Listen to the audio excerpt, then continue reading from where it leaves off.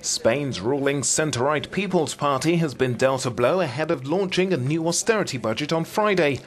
Despite being tipped to win, it's failed to secure an outright majority in the Andalucian regional election.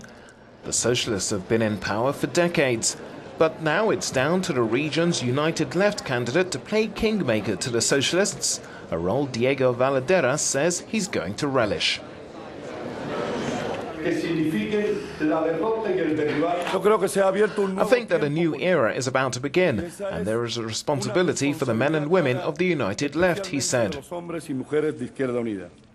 As Spain's most autonomous region, victory in Andalucia was seen as key, as it also has the country's highest level of unemployment.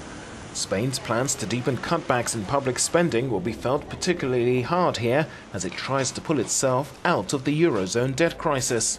A solid win would have put the PP in control of 12 of Spain's autonomous regions and also strengthened Prime Minister Mariano Rajoy's hand before a general strike on Thursday.